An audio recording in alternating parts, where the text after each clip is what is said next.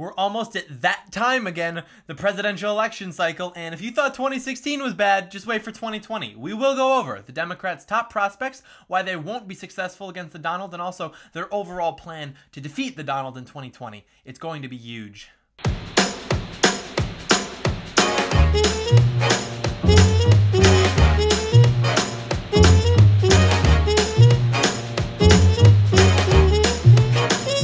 John Doyle in.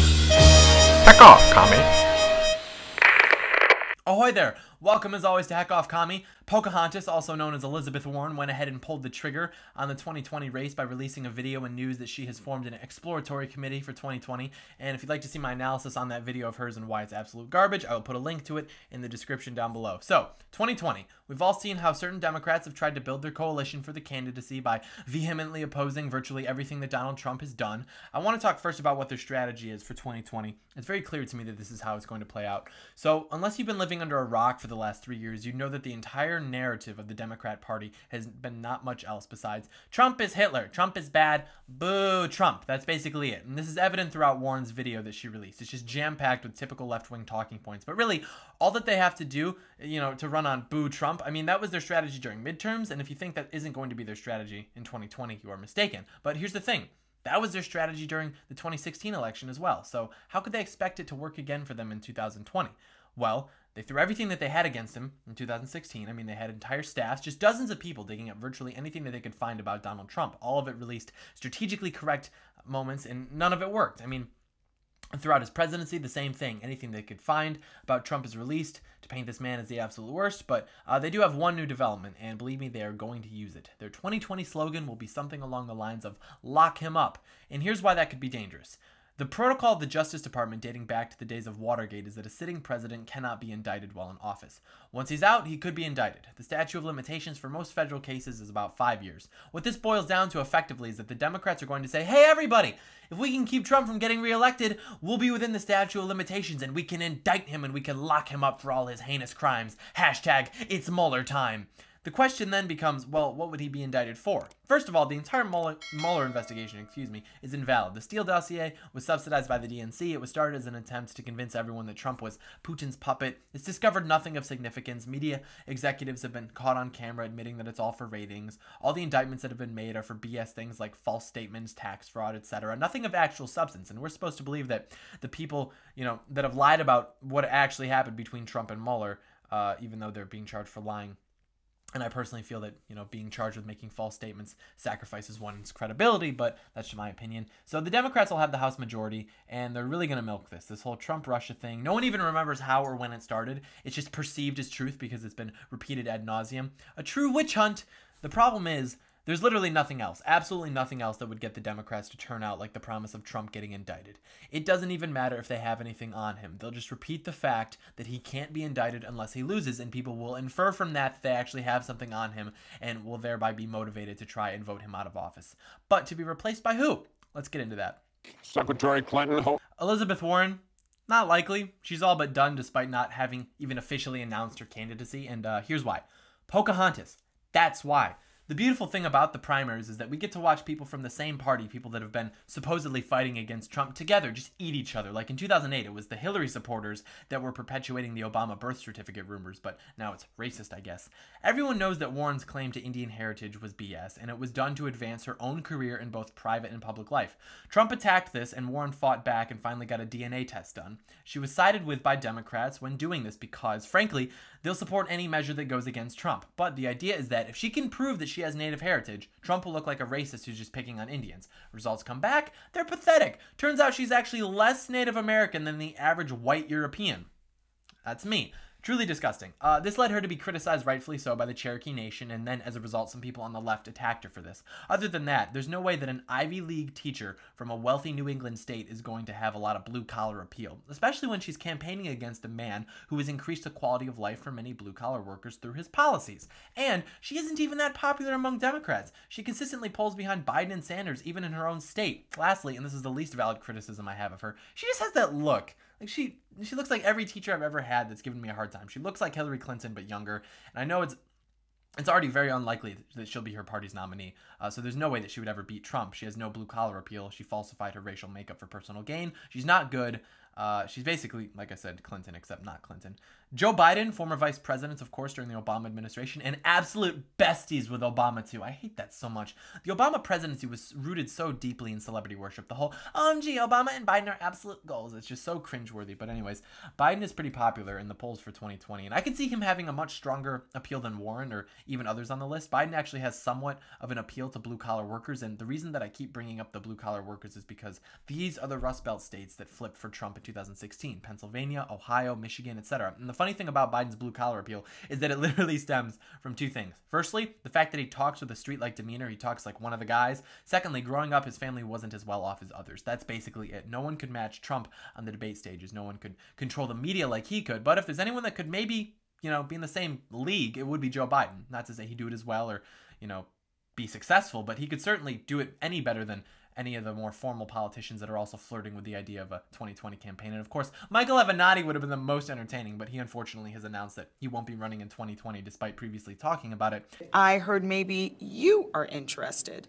Is that true? Any truth to that? I'm seriously considering it. Joe Biden would easily have Barack Obama on the campaign trail for him. Hillary and Bill would have to take a leave of absence from their book tours for him. And in theory, it should go well. But here's the thing. Joe Biden is a creepy old man. If Joe Biden is the nominee, the Democrats will not be able to make any mention of how Trump treats women. Because if they dare mention that Trump has allegedly had affairs with adult women, Donald Trump will just fire back with hours of footage of Joe Biden acting very strange around very young girls, making very strange comments, giving off very unsettling vibes. Take a look. It's a moment of real joy.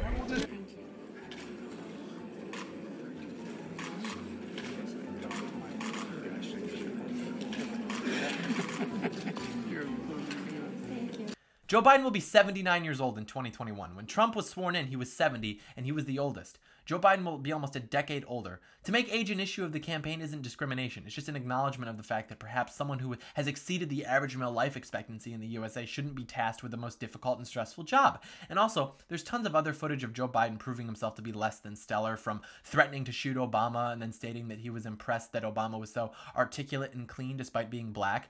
If you think that the Trump campaign will ignore that, you're crazy. And the beautiful thing is, since they've already used every weapon against Trump, they'll have nothing new to present except, hey, we could get him indicted maybe, and it'll be interesting to see how that plays out for them.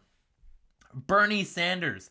This is the election that we should have had in 2016 had the DNC not colluded with the Clinton campaign, as evidenced by the WikiLeaks emails. In 2021, Bernie Sanders will be at about the same age as Joe Biden, so all previous criticism of that applies here as well. The thing here, though, is that Bernie is a socialist, and a lot of traditional Democrats are turned off by that. A lot of traditional Democrats are turned off by the current Democrat Party, but you get the point. And there's been a talk about what this would do with regards to dividing the party. A lot of his support in 2016 was from the grassroots progressives and young people that, don't know how unfailingly catastrophic socialism is, and young people also tend not to turn out too much. So I don't think he'll win the primaries. I think he's less likely to get it than Pocahontas, and the reason for that is because I think that a lot of his support was, support as an alternative to Hillary instead of just support, and people that wanted a more liberal candidate than she was. And, if he does win the primaries, he'll never be able to successfully debate in favor of more regulations and taxes against a man that has made the country more prosperous by reducing exactly those. So, sorry, kiddo, Sanders 2020 isn't happening. I'm going to be pretty bummed if it does, and then people take that clip and put it into one of those victory compilations. But I really don't think it will, so that's okay. Spartacus! I doubt it. Pretty simply put, he's not likable. He tried to make a name for himself by going against Trump and Kavanaugh, and it was really not successful, but okay. And he's also very emotional, and that turns a lot of people off, especially men watching him cry and complain on live TV. No one really knows who he is at all, and didn't until the Kavanaugh hearings. He has a reputation for sexually assaulting women, so, there goes that attack against Trump. There just isn't a chance. Kamala Harris, she was pulled third behind Biden and Sanders, new senator from California, relatively young, or at least looks young, attractive black woman, and in my opinion, one of the two candidates that will be the nominee in 2020. I'll release a more specific prediction once everything actually gets moving, but right now it is either going to be Kamala Harris or Joe Biden. The problem now is that since she's so new, something like 53% of people have no idea who she is, which compels me to think Biden will have an advantage over her, but she could potentially have a broader appeal than Biden because she's a female minority, and we know how much they love identity politics on that side of the aisle. She's intelligent, she's fought against Trump consistently, she's fought against, the supposed racism of the criminal justice system, been a huge advocate for criminal justice reform. She was the Attorney General of California and San Francisco. She definitely has a strong legal background, and that could definitely be used to continue to make the criminal case against Donald Trump. So we'll see how that plays out too. Beto, the failed congressional candidate from Texas. He was polling the lowest, right about 4% out of all these people, and I think the national appeal came from the idea that if he won, there would be no more Senator Ted Cruz, which of course would make the left really happy since they despise Ted Cruz. The idea here is that, look, he almost won in a red state. He has a very good political appeal. He's young, he's charismatic, he looks good on camera. The Silicon Valley writers can't wait to fetishize him like they do Justin Trudeau. He's very likable, but that's about it. The extent of his experience is the El Paso City Council and the House of Representatives for a few terms, during which nothing particularly groundbreaking was accomplished for him. But lastly, my absolute favorite, Hillary Rodham Clinton. There are rumors that she's going to run again in 2020. Do it. Third time's the charm. Please, God, Hillary, run in 2020. Hillary 2020 is a lot like having a snow day on a Monday, I've decided, because you know the weekend is coming and you've enjoyed it a lot, and you know it doesn't last forever, and then on Sunday night you hear that there's a snowstorm coming and you think, oh boy, this could be it, but you're a good little student, so you act as if you'll have school tomorrow. You tell yourself there's no way that you could get another whole day off. Why? You've just had 2. You couldn't possibly get a third, and then the next morning your mom wakes you up with the news. The snowstorm came and you get to stay home, and you were just so excited. All of your dreams came true and you get to enjoy it once more. You're in total euphoria. That is what Hillary 2020 is to me. She doesn't stand a chance, but I pray that she tries. Of course, there are going to be candidates that declare themselves to be in the race that have not been mentioned here, but as of now, this is how I see things playing out, and I'm pretty excited, to be honest. Let the stumping begin. That's because he'd rather have a puppet as president of the United States. No puppet. And it's pretty clear. You're the puppet. It's absolutely She doesn't like Putin because Putin has outsmarted her at every step of the way. Excuse me. She's been proven to be a liar on so many different ways. This is just another lie. Excuse me. My turn. It's a Such Social a nasty Security woman. trust fund. He held a number